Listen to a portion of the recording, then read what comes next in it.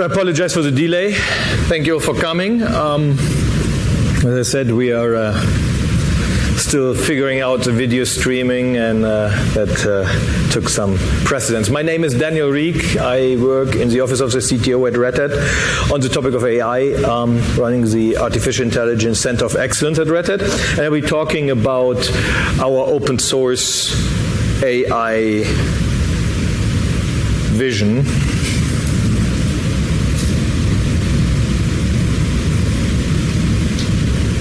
If I can.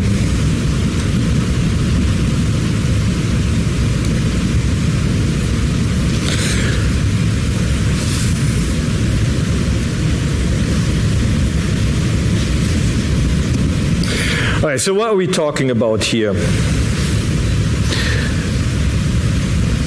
Oh, great.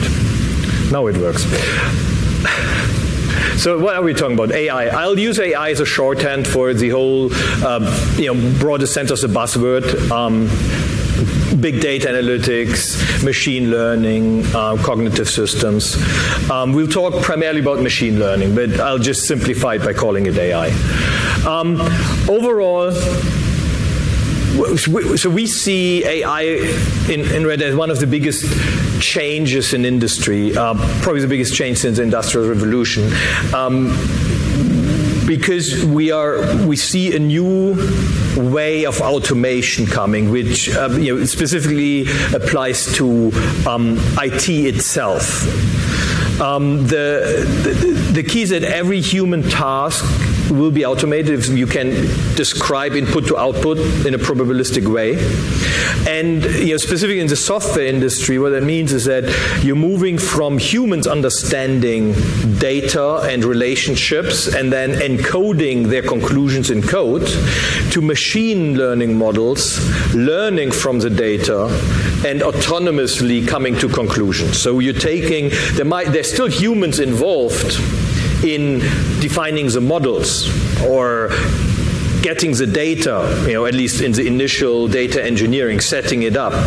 But the decisions, the deriving decisions from the data itself is something that the software does autonomously.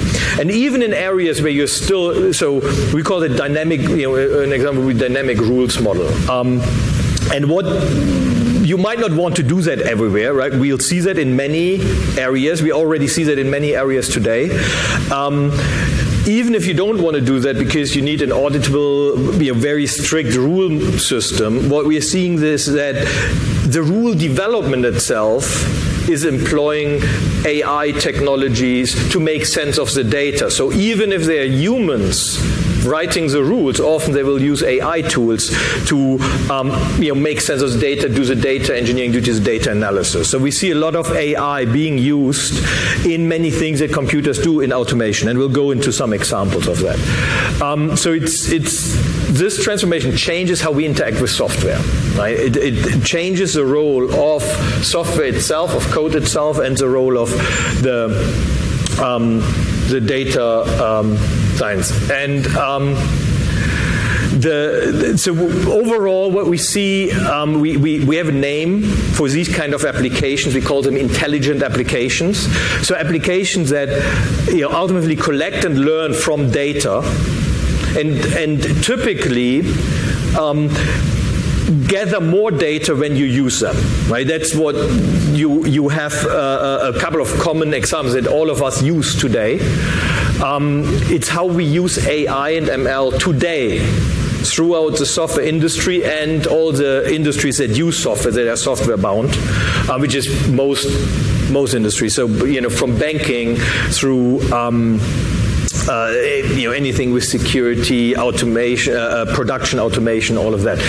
And interestingly, that most of the big advances recently in artificial intelligence are based on a use case, a business use case driven application of AI, and the combination of the compute power we have with the availability of real life data. And there are a couple of examples where big advances have been made. Like we all knew, it was well understood that you could do handwriting recognition, but it became really practically usable when the post office provided data to researchers large amounts of data to solve their problem of letter address recognition, and then it was solved.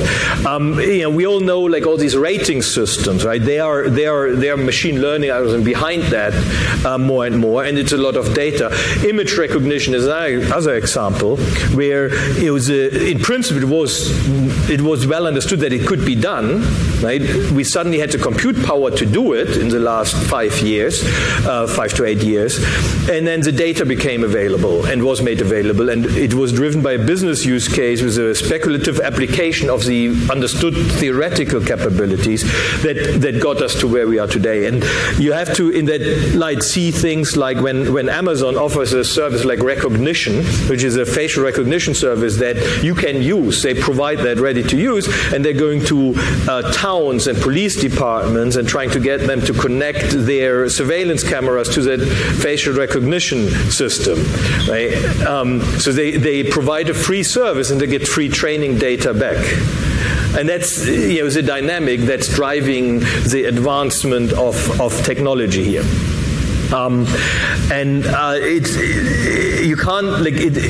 It's incredible how fast this is moving right now, how fast new applications are, or the boundaries are pushed, algorithms or trained models get better. We see this right now in the continuum of like the recent changes in the software industry, right, from a hardware-centric model. We went to, it's about the software, right? Software is eating the world, to cloud native. And then from cloud native, we are going to data rules the world. An important point here is that when you look at AI, right, so code, models, algorithms are really important, but because it's all driven by the data, no amount of algorithmic sophistication can overcome the lack of data. And data is, at the end, an equal in this to code. Right? You now need two halves to make a program functional. If I write software, let's say I use AI in my development process, in a development process for an open source project, right? Now I need the training data and the code to make it functional. Right? And so now we are not software eating the world, it's AI eating software. That's what we're seeing right now, because everyone with a business use case where you have any kind of automation, you have data, and you can derive the action the software has to take probabilistically from the data, you will see training models being used either indirectly or directly in the user interaction, taking direct action. An interesting aspect of AI is that it's very open source friendly on the technology side. Most of the big things that people are using are available in open source. Most of the research, even the leading companies in the space like Google, Facebook, Microsoft, Tesla, some others are publishing, contributing to open source. The problem is, if you don't have the data, that doesn't help you because the code is non-functional if you don't have the training data. So that's an important aspect where we have to think about what does it mean for open source, right? What does it mean, for example, from a copyleft point of view? If you're publishing software but it's not functional, then you are potentially in conflict, at least with the spirit of copyleft license.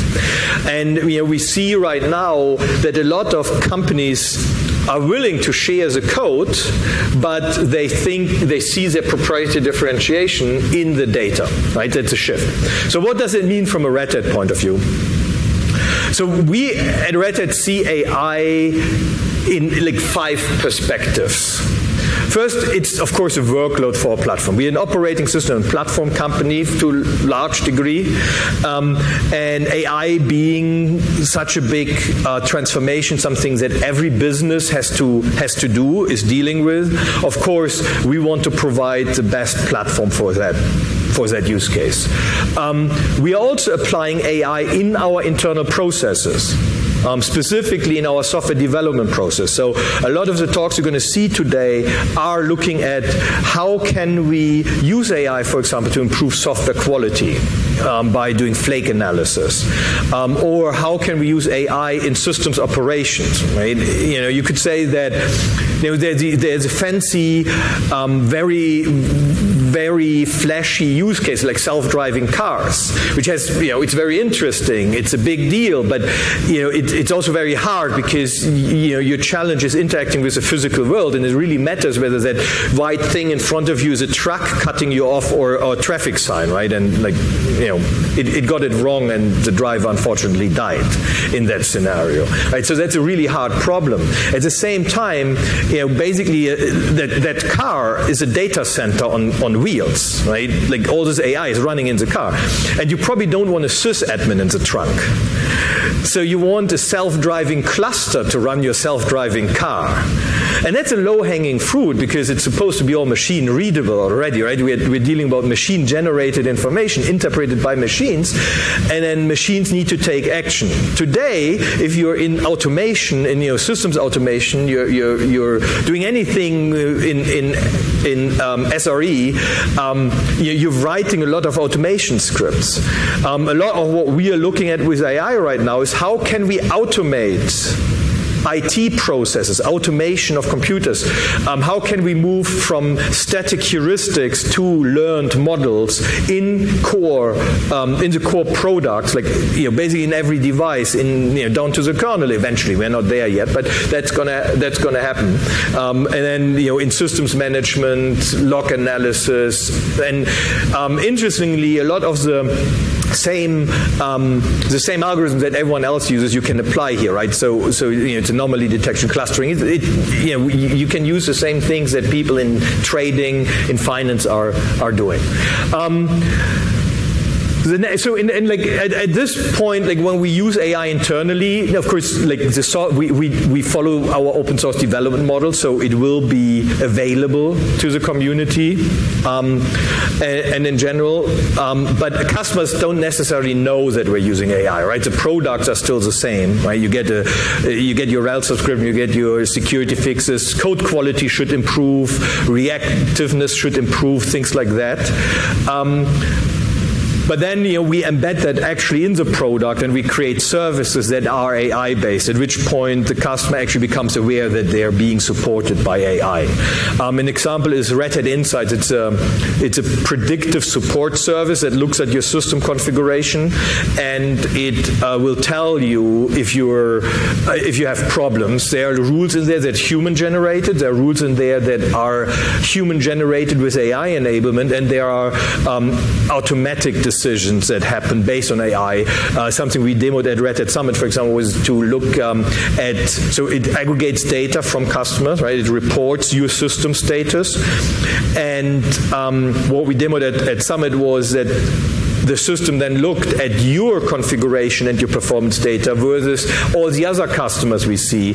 And the example was a degraded performance in a cluster. And the system told you, oh, your performance is out of bounds compared to everyone else. You're an outlier, and your configuration is an outlier. Why don't you change this? And then your performance might get better. And then we pressed the button, it changed it, and the performance got better. Right? But it's basically using AI. And the key here is that it's not fundamentally different from our support service today. Right? If you have a problem in production, you call Red Hat support, and they have a lot of knowledge, and they have our knowledge base. We have really good support people. They know how to diagnose systems.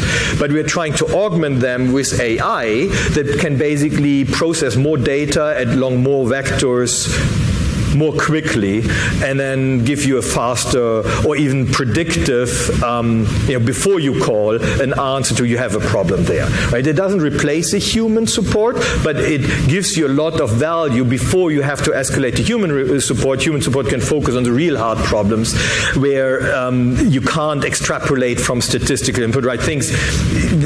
One example, a lot of this is basically herd immunity. Right? We're going to be able to predict problems based on what we have seen before. The things that we haven't seen before, that we still need human creativity to figure out what's really going on, right? But again, we can augment them with a lot of content.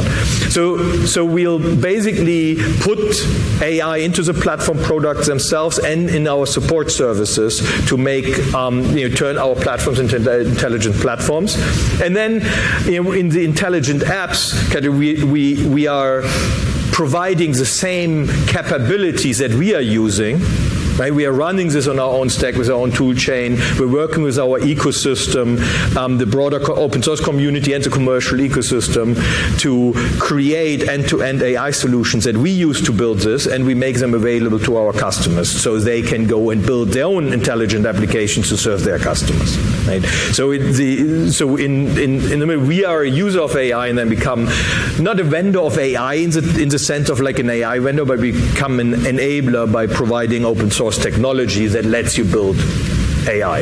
And all of that is based on the foundation of data, right? It's the recognition and the culture shift from being code-centric, which we are, like most software companies and the open source community today. It's all about code. Our value is in the code. That's our mindset. And that has to shift to treat data as an equal to code. It's data and code going forward. So what we're doing there is basically, we're doing the usual things in enablement. AI is an interesting topic because it's very hardware bound. Suddenly hardware performance matters again, right? In the cloud, everything was about scale, and individual system vertical performance wasn't the key differentiator. Now it becomes a key differentiator again, which is great for us because we have this hardware enablement capability end to end. There is a lot of work to integrate because, AI rides on the shoulders of cloud, of microservices, of containers, and I'll talk a little bit more about how that looks in detail. But so there's a lot of work going into integrating and enabling an ecosystem so things can work together, right? And we'll get to that. We have, and we have a talk later, and I'll go a little bit more detail. We have a project called the Data Hub, which is basically a reference architecture for an end-to-end AI platform built on top of Kubernetes and Kafka and S3 as a storage interface, with Ceph as the storage in the Red Hat world. And we're actually operating that inside Red Hat, and we're going to announce operating it in the Massachusetts Open Cloud for the community. As a project. So AI is a workload. As I said, it's really interesting from a hardware point of view. You need end-to-end enablement.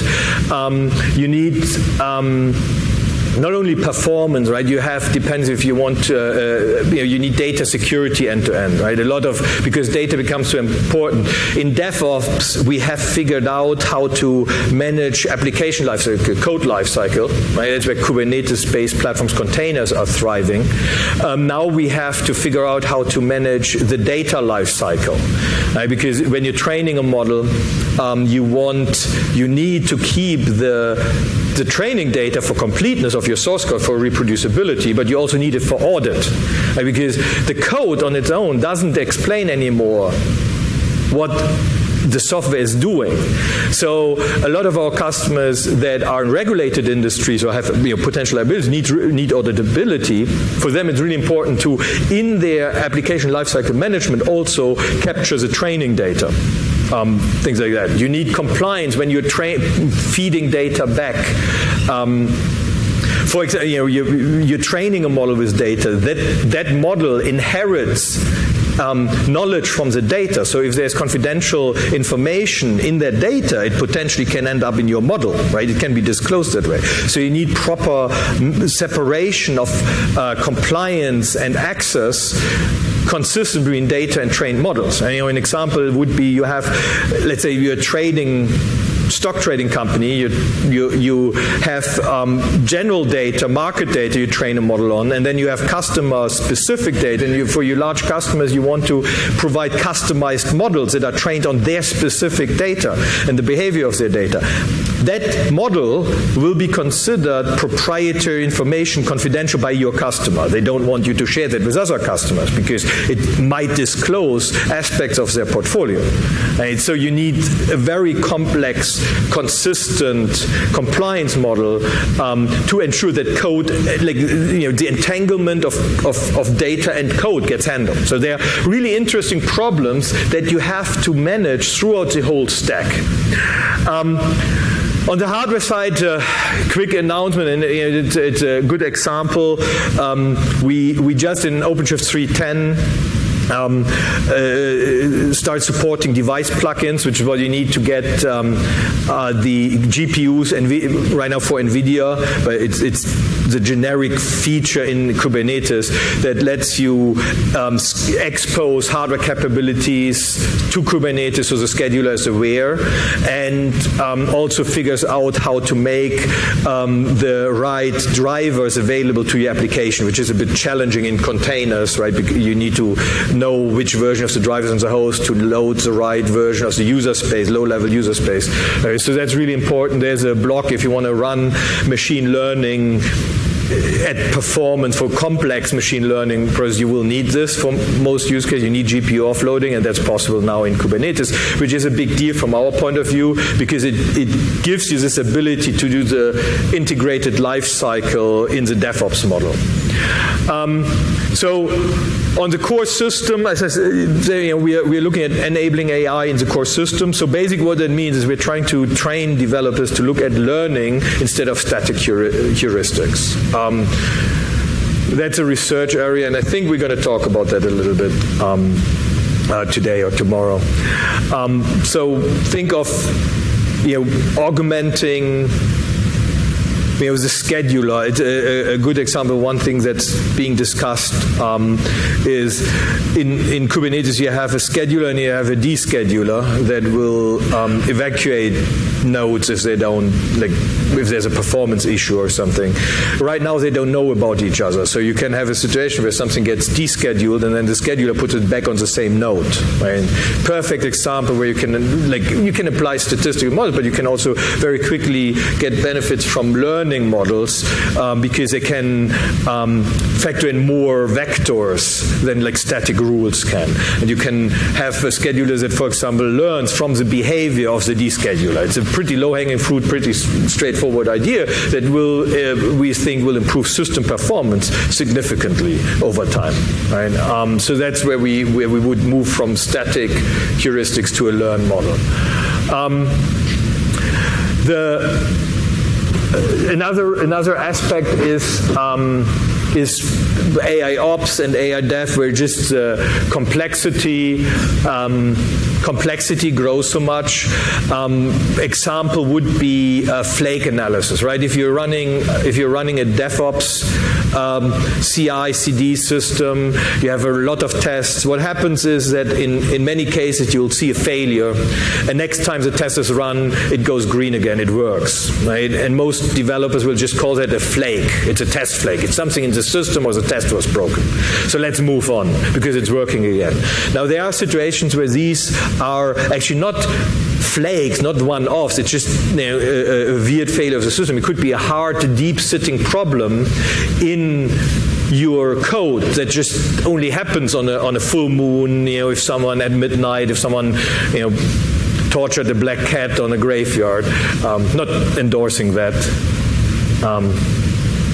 I like black cats, but it's just these weird situations that are really hard for humans to reproduce because they depend on these complex intersections of data streams and system failures in complex microservice systems in the underlying infrastructure.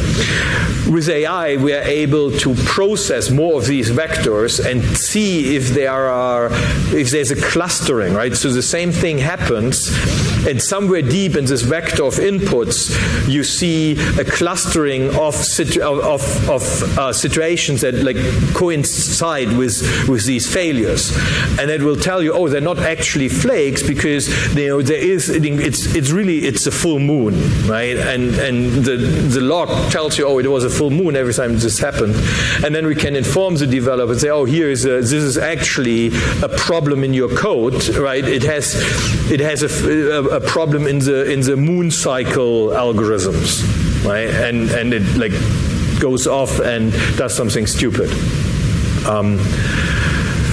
So we're helping deal with complexity. In the intelligent application space, what we're doing primarily right now is integration work, integrating existing Red Hat program projects, as well as community projects and ISVs. There's a website called Red Analytics.io where you can find some inputs, some pointers to what we're doing there. An example where we are doing some work today is for business process automation. So there's the idea of robotic process automation. It's kind of I'll learn what a human is doing and I'll repeat it. But we're trying to help with, can you put artificial intelligence into business process automation to enable that? We think that's a valuable target. I talked about data already. One of the key things we are seeing is in the change in mindset. And in that context, right, if you want to change the mindset and you want to give people the ability to, for example, treat data like code, you need to figure out a way how to manage that, and you need to find a way how to give them tooling and workflows which today don't exist, right? This is no new. There are a lot of startups in the space, a lot of projects in the space, but there is no common workflow. So we are putting up the Data Hub. It's Open Data Hub IO as a project to incubate and integrate technologies to get to an end-to-end solution that's completely open source, and we're going to operate that for the community to give you a place to experiment that, to put data, to also exchange data in the open source community, so we can start seriously putting AI into open source projects. The problem we're trying to solve here is the complexity threshold, right? Because so, you could say, oh, everyone can just get, all the code is open source, so I get a lot of AI tools, put them together, and then I'll use my data. The problem is that, in order to do that, you have to run a very complex stack. So, if I want to just use AI,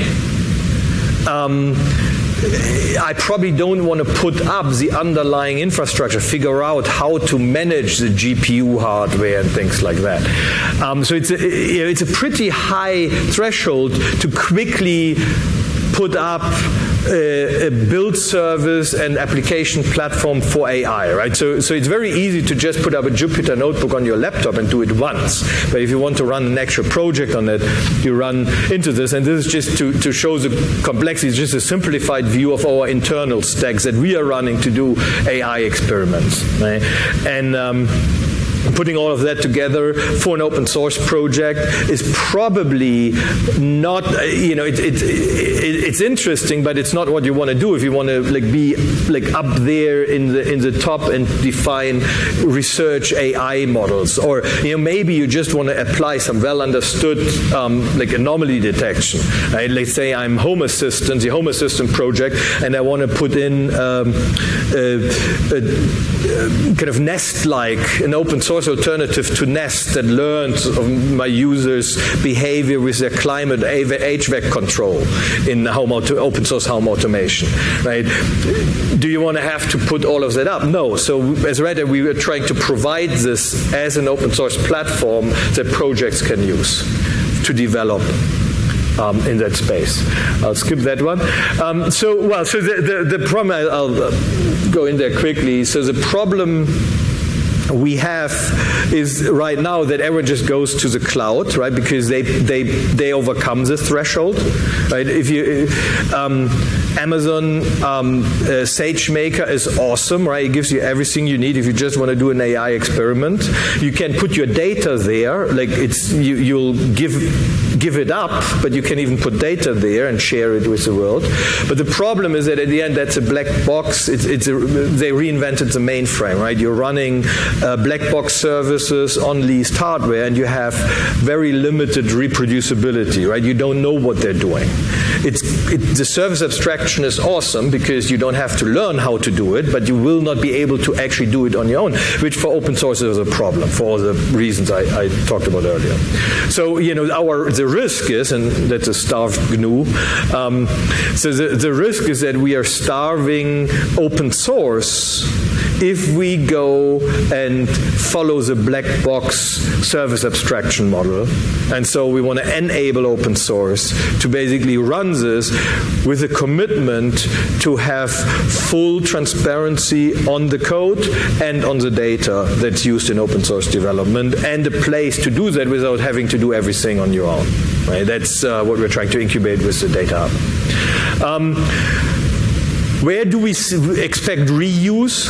And I'll go bottom to top, right? So if you look at the bottom tier, it was that platform I showed, like building and running containers, Jenkins pipelines, Kafka as a streaming, access control, policy, like all of that. Right now, everyone who is doing AI platforms is building the same thing, right?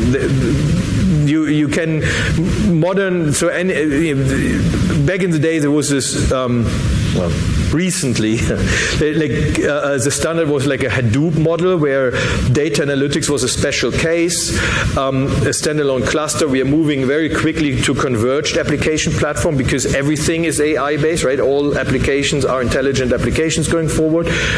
So we'll have a converged platform, which means that you're running your applications and your data analytics in the same cluster. Kubernetes has already established itself as the default solution for that use case. So most people who are doing this are doing it with Kubernetes. Kafka is the data transport. S3 is a protocol for data at rest. Spark is pretty common. So they're really common things that everyone is doing in that space. And we expect a lot of collaboration of like integrating that, creating operators to make this easy to run on Kubernetes. A lot of standardization into standard products in the space. The second tier is kind of well understood AI functions, like anomaly detection, right? Clustering, where we think you can actually pre-train models generically enough so they're useful for many people. So we will kind of a predefined library of AI functions that you can directly connect to. You can still take the model and train it further for your own purposes, or retrain it completely, but they're going to be pre-trained model, and we see a lot of interest even in the industry to collaborate on some of that. And then one level up, you have the actual business use case where you aggregate different models into an actual customer function. That's where people usually see their differentiation, right? An example would be fraud detection. If you're in the financial business, if you're a big bank, you have your own fraud detection service, and you're gonna treat that as a trade secret, as a differentiator. If you're a small bank, you're probably contracting an external service that does it for you, but they will treat it, the model itself and the data as a trade secret. So we see less collaboration up there, but there are still options for collaboration. And in a way, you can look at Amazon Recognition, the facial recognition service I mentioned earlier, as an example of something where they're not providing the transparency, right? They're not doing it all in open source and publishing it back like we would, but they do get collaboration from all the people who make that model better, right? So you see some generalization and commoditization of use cases even at that level, but that's much less than lower in the stack. The common pattern we see, it's basically you have a secure data platform that abstracts from the hybrid cloud. Basic Kubernetes, Linux, S3, and Kafka. We're using Ceph there, OpenShift, our Kafka to provide that. On top of that, you have a DevOps, application lifecycle management, that expands to data. So you're going to treat basically data as an equivalent to code in this. And for example, in your when you train a model or retrain a model, you'll package up not only software, you'll package up the data with the software. Basically. Now today we do that for reproducibility. Most most projects do that, like when you build code, you store the source code that you built the code from, or store reference, or package up a source RPM or a Debian source package, so you can recreate that. We're expanding that into containers now with a concept called source container, and I think someone is talking at DevConf about that, because you want to have the aggregate concept, and then we are going to add a model for tracing data, so you can reproduce the exact function based on the training data used originally. On top of that, then you have common things like language runtimes, processing toolkits like Spark or Flink, and then some common services that everyone uses, like messaging. We see usually most customers and most larger projects having a predefined library of AI functions. Like we are doing that internally. So that would be, for example, flake detection is a service we have inside Red Hat that teams can just use. You connect to an endpoint via a REST API, and then it tells you, you put your data and it gives you results back in an analysis of your data. So you don't have to. So the use case here is basically you are a developer or a QA person, and you don't want to learn AI, you just want to benefit from it, so you use this predefined service. Equivalent to Amazon's recognition, right? You can use that because you have data with faces, pictures of faces, right? You can use it. You don't have to learn how it does it. So very simple enablement. The analytics, private microservices, like that's what, if you're a data scientist or AI developer, you create your own services, right? You could create generalized services, or you create your own private microservices. And then there's a data science and developer tool chain that you would use to do that, like Jupyter and so on. On top of that, just a general API routing, and then of course identity access control. So what we're seeing, talking to customers, looking at what everyone in startups is doing, what's happening in the community, this is pretty much a pattern that everyone is doing, and where we think we can get the collaboration. The idea is create a meta project, so it's not going to, we're not in that project Open Data Hub, we're not going to drive individual projects deep in AI. It's going to be focused on making it easily accessible in an open source context, and then operating instance, building up operational knowledge about it, feed that back into the project. With the goal to get access to the community, and so both the academic community that's today using the Massachusetts Open Cloud, and the goal for Red Hat is to expand it to the open source community, so provides the Fedora and CentOS community to begin with, and other Red Hat communities with the capability to use AI tools at different entry points, right? So flake analysis for anyone in the Fedora community would be something that's pretty close, but then also the ability for you to do your own experiments and develop your own AI solutions. And the entry point basically could be data only, so an S3 entry point. Look at it like with some governance around it. It's like a GitHub for data. And then build up from there, container platform, you can run things, streaming services, an AI tool chain, TensorFlow availability, other AI tool chains, up to a full workflow of predefined services. Example, so I talked a little bit about that already, but just a quick example, and we'll have deeper talks during the day and tomorrow by the people who are doing these experiments. But for example, we're looking for our own operations teams that run our cloud services.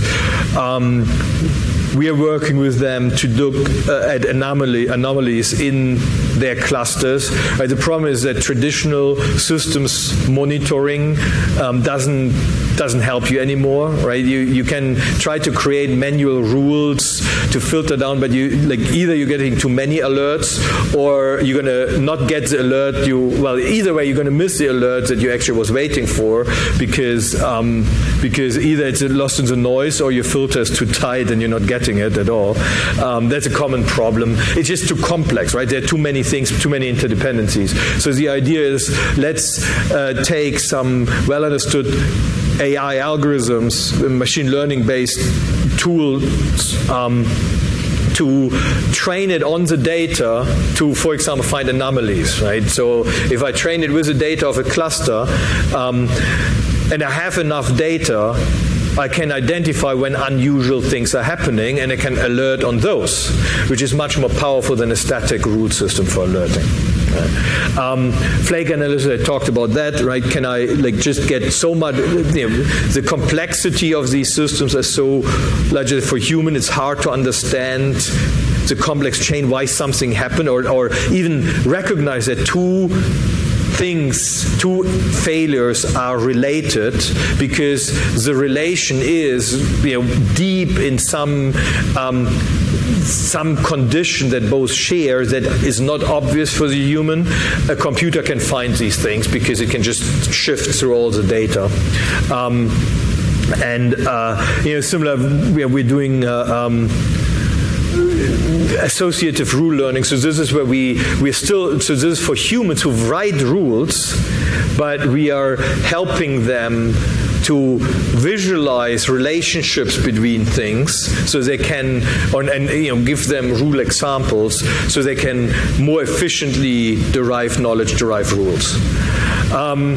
Another example is that when you open a support ticket going forward, your supporter will know your state of mind, because we're experimenting with sentiment analysis, right? It's pretty obvious that you would do that, right? It's really important to know how pissed off the customer is.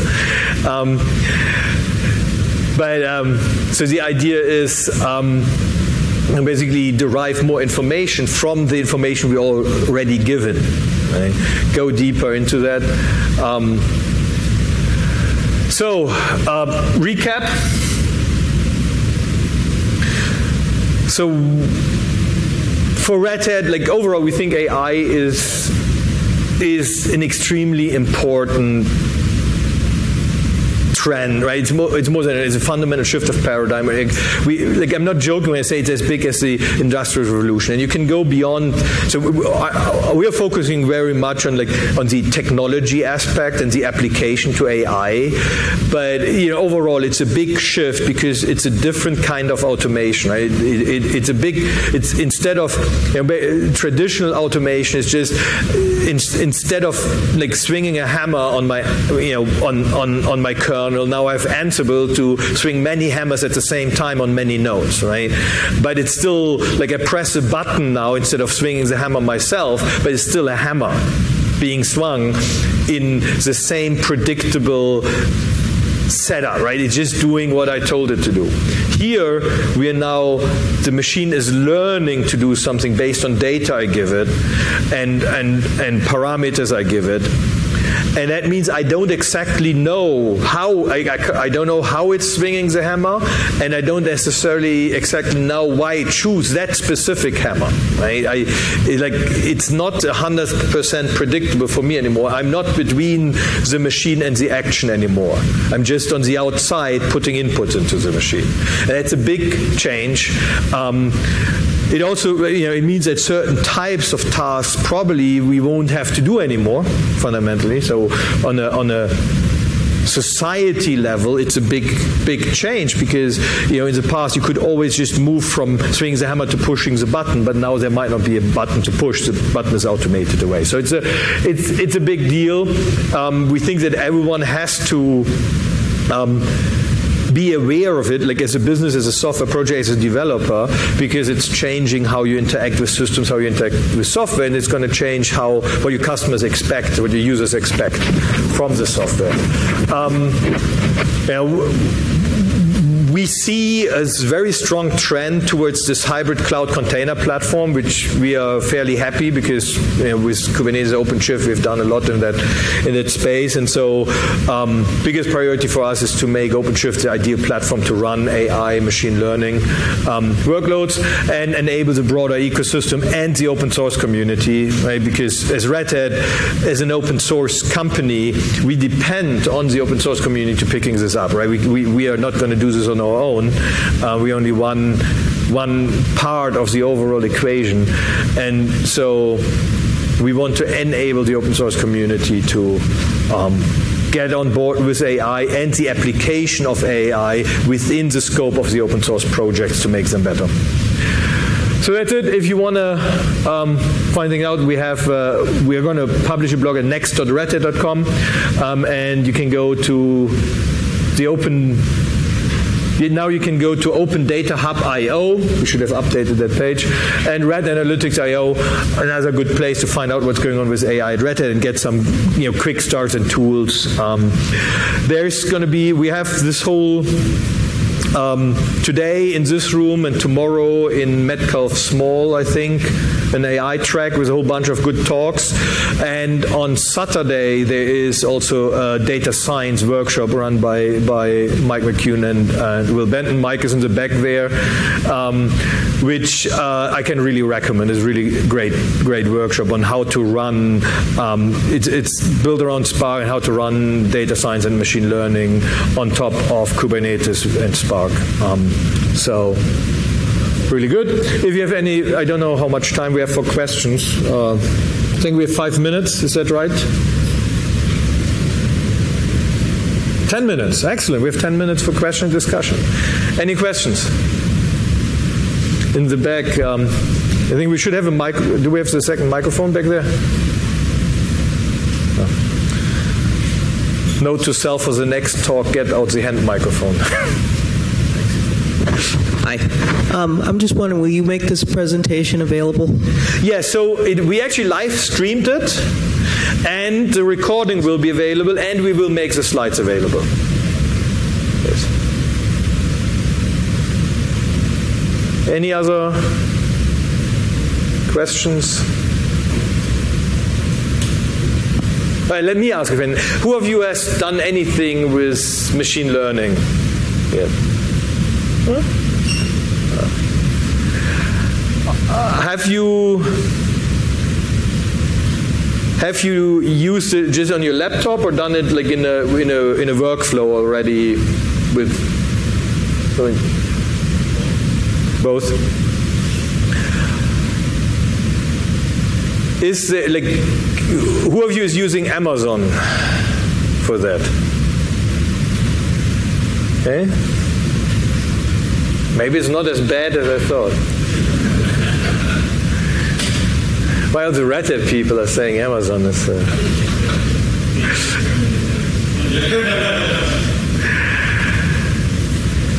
So, well, there are no questions. I hope this was... Oh, one more.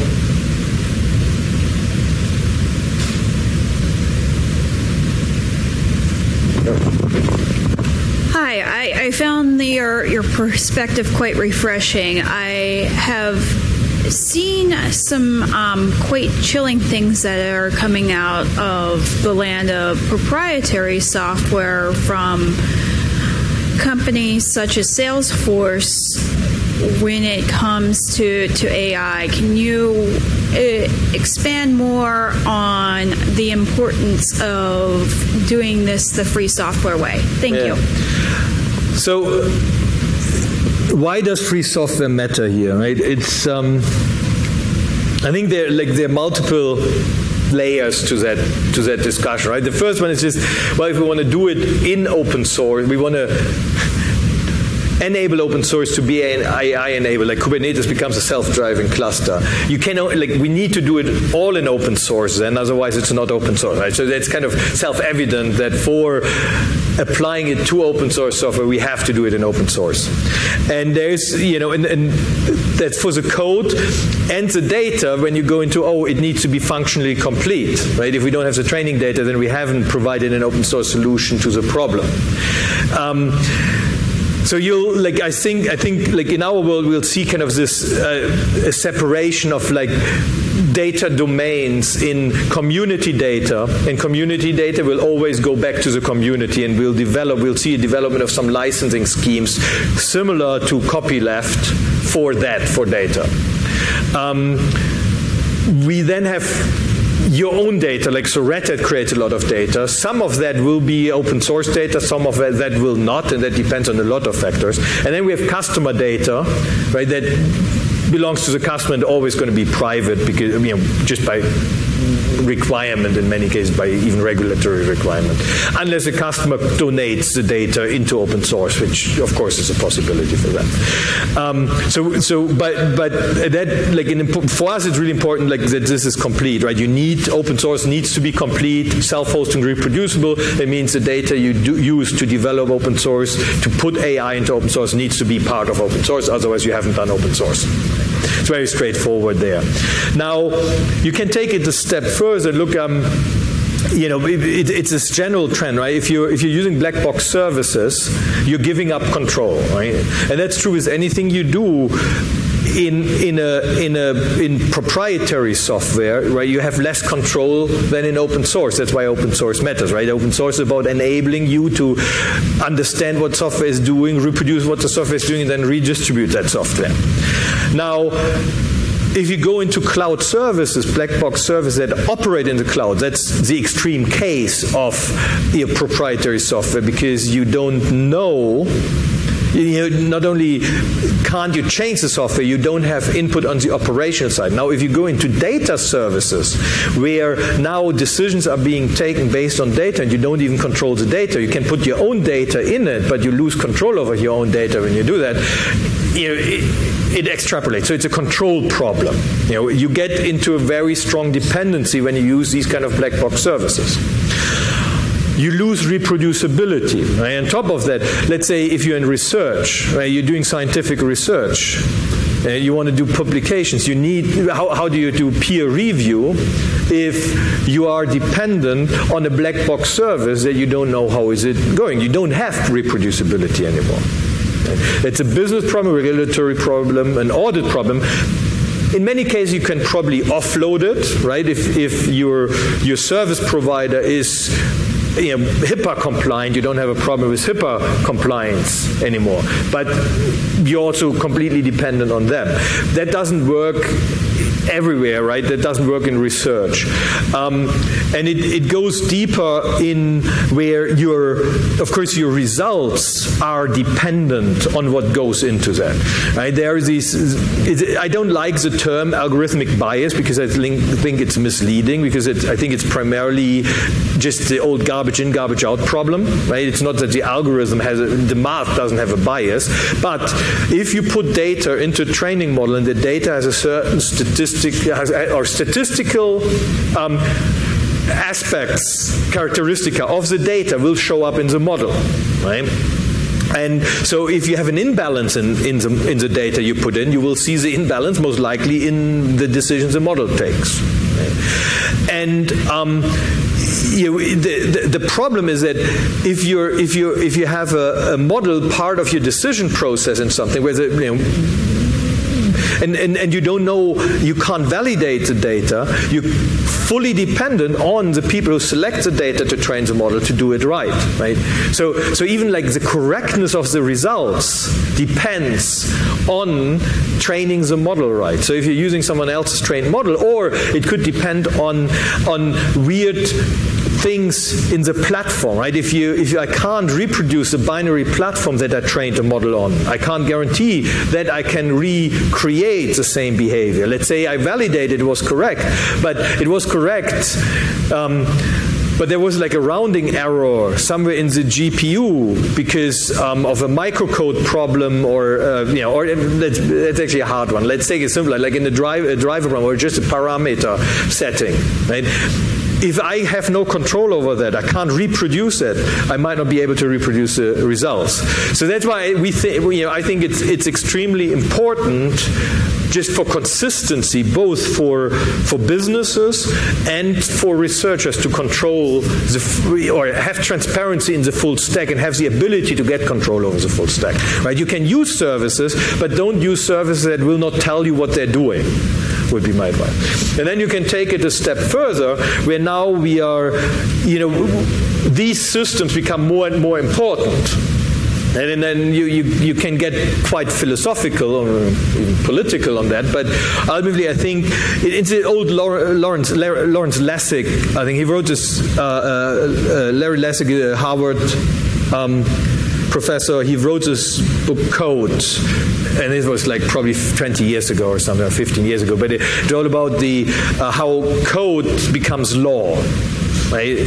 Because in the way we interact with the world today, our interaction with the world is limited by the code that we use to interact with the world. Right? A common example, like if we are all in this room, that's great, we can talk unfiltered. At the moment where I'm posting this on Twitter or on Facebook, there are already algorithms between us. Right?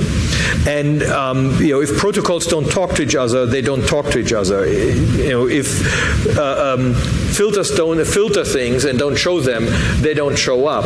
And that's another bigger transparency problem that I think only open source can overcome, right? Like at the end, you want to make sure that there's transparency in these kind of decisions. Right? There's transparency in, and you don't have to go to the big question for self-driving cars, right? The dilemma, like, do I kill 1 or 5 people, right? Which is hard for humans, right? Like, there's I just listened to Sam Harris' book on that. So for humans, it depends. The answer depends on how you ask the question, right? Whether you kill 1 or 5 people. In lab environments, in a test psychologically, right? And for machines, we will have to figure that out. Self-driving cars are not possible without taking that decision. Right? They will take that decision, and I think that kind of decision needs to be transparent. And the only way to do that is with open source, and open source treating data as part of the code. So was a long answer. I hope it was helpful. One more question? 2 more questions, okay. 3. So I was very interested in the idea of a trusted aggregator of data being a third party. Can you talk about some examples or with some of the early promising subject areas that might be there? Yeah, so right now the focus, it's for open source projects to share data. That's where we're starting. Well, right now it would be like operational data, for example, for out of your cluster, or let's say you want to do. My favorite example. It's something if no one is doing it, I will do it. So I'm running my home automation with Home Assistant, which is awesome on a Raspberry Pi, on Fedora on a Raspberry Pi. It's important in this context. Debian is great too. And right now I have to for my climate control, I have to write manual rules, and like with 3 thermostats and a bunch of like day, night, season, people home, it's already too much, right? I can't keep up with that, right? So it's a very low-hanging fruit to just train that, and that's what with Nest you do, right? Like it learns from what you do. I have no idea how they do that. I never owned a Nest because that it's a black box service, right? So I'm doing it myself, and with the open data, you could create that very easily, a place where you can put the data with trust. We can ensure compliance around it, to make sure that data gets managed properly. And the open source project can now collaborate on it without having to build up the stack on the so it would probably fall under GDPR because of personal identifying information. So you need compliance pseudonymization. I can't say that in English, but you know what I mean. And so we can work together to just make that easier available. Now we're going to enable you to do it on your own if you want to, right? And you can participate in the project, and it's going to provide all the tools to make this very easy. But if you just want to use it, we are trying to create an implementation that you can just use while being transparent. Right? I think we're out of time, but 2 minutes. So one more question. There was in the back someone who wanted to. Oh.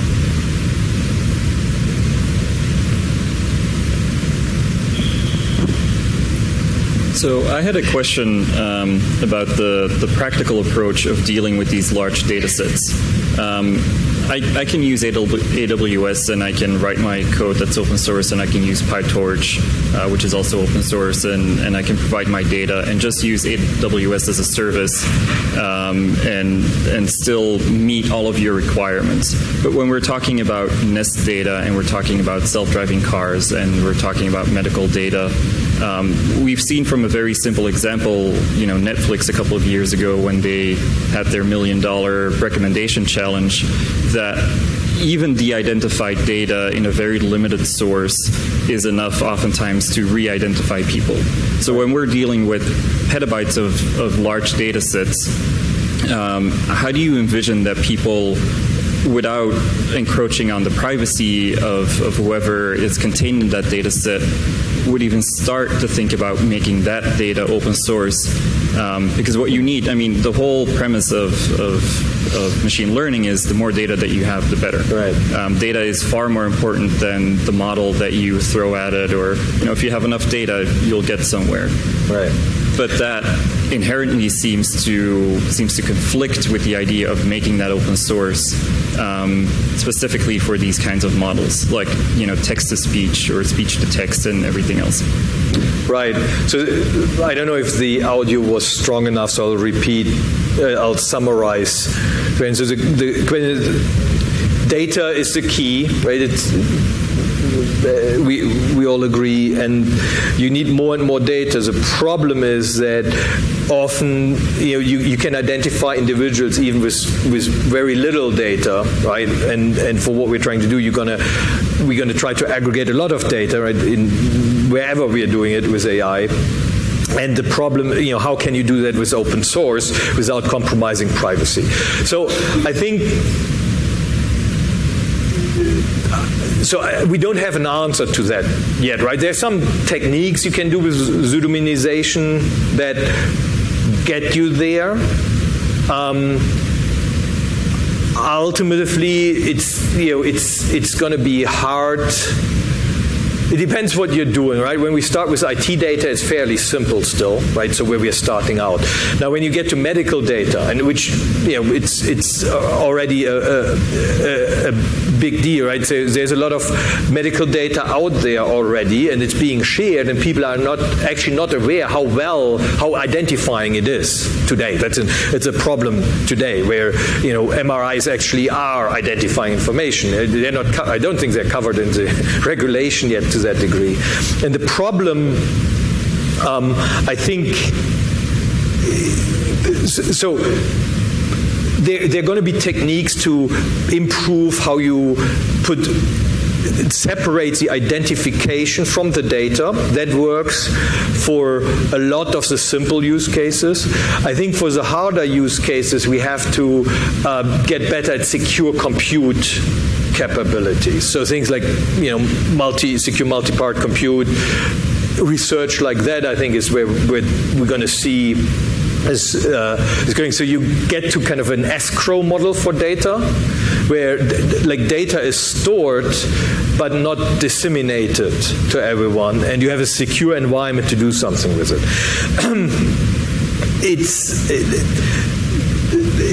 It is in conflict with the concept of open source, right? So there's going to be a compromise somewhere there. In some areas, you probably will have to decide whether you're going to go with privacy or you're going to go with transparency. And in a way, I think it could be an opt-in model. Like, so for something like a self-driving car, I don't see a reason to have private data there. Like, I think you can probably make it anonymous enough to train the decision systems, or it becomes irrelevant enough because there's so much data about who was there. Sure, like individually there might be things in that data that are compromising individual privacy, but if it's everyone, I think that washes out a little bit. With medical data, it gets a bit more, like, so location data is one thing, but medical data, I think, is a more problematic thing. So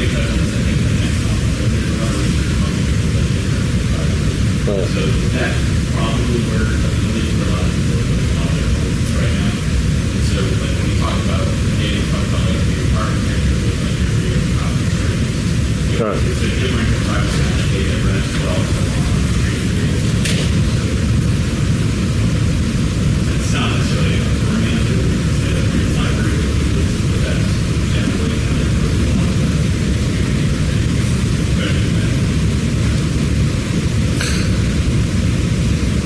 Well, thank you very much.